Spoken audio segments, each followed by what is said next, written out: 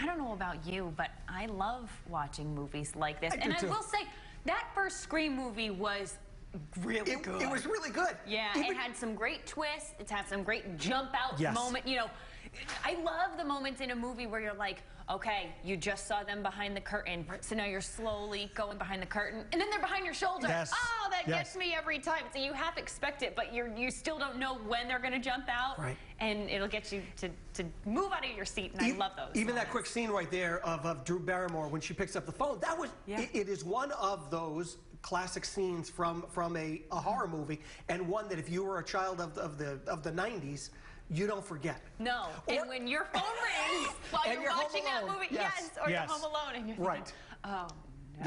Yes. Sometimes I've watched scary movies in the basement with the lights out at night by myself, and I think, why did I do this to myself? But Scream was a great one. I do like scary movies. Jumpy scary. When they're too gruesome and too gory, it gets to a point where I'm like, okay, there's kind of a time and a place, but if that's the whole 2-hour movie, I can't do that. I like the ones that kind of mess with your mind. I like the ones that have good twists. Scream did a great job with that. I mentioned Saw a little while ago. When that first movie came out, that was very interesting. I also really love a good villain, and to me, the creepiest villain is Buffalo Bill from Silence of the Lambs. Yes. Disturbing in so many ways. Very doesn't creepy. have to be not even Hannibal Lecter. Like no. Buffalo Bill is really. When I was younger, when I was a wearing the outfit in the mirror. There it is. That's the dance. When I was younger, I would watch the original Psycho, like the black and white original Alfred Hitchcock Psycho, and I loved that. Yeah. I don't know what that says about me, but I love it. No, it's very well done. The playing of the shadows and that has a good twist. That's got a good twist too, as well. There are some horror classics, and I think you got to give credit where credit is due. You know, we were talking to Brendan right now, saying like, when you watch a good scary movie, it's great. It is. The most horrifying film I've ever seen is Gigli. Hey-oh.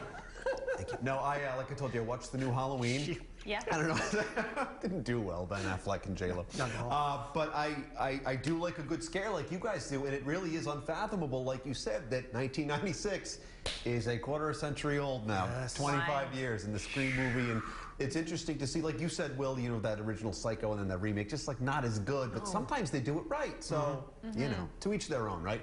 Let's check in with our viewers out there to see what you guys had to say about this topic when it comes to horror movies and whatnot. James loves horror movies this time of year. Friday the 13th Part 2 is one I have to see all the time, along with the first Saw movie. Yes, Michaela has pointed out the Saw ones, psychologically thrilling and have a cool message. Linda says she loves all types of movies. However, I watch horror movies all the time. I will be watching horror movies on Halloween Day. Well, that's the perfect day for it, Linda. Enjoy.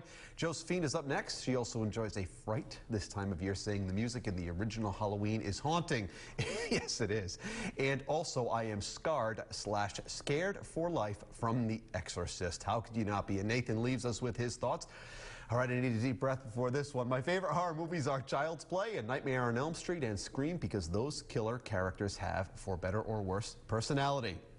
Yeah, they have a Hinge profile too, right? I have all the Scream movies on DVD and even watch the TV series. I would like to see what they will do with the story in the next film next year. Absolutely. Thanks everyone for chiming in. We love when you're a part of the show. If you would like to do so, it's very simple. Just follow us at The Rhode Show on Facebook, Twitter, and Instagram. Leave your comment on our Facebook Live Buzz topic every morning, and you never know, this guy might read it right here on the show.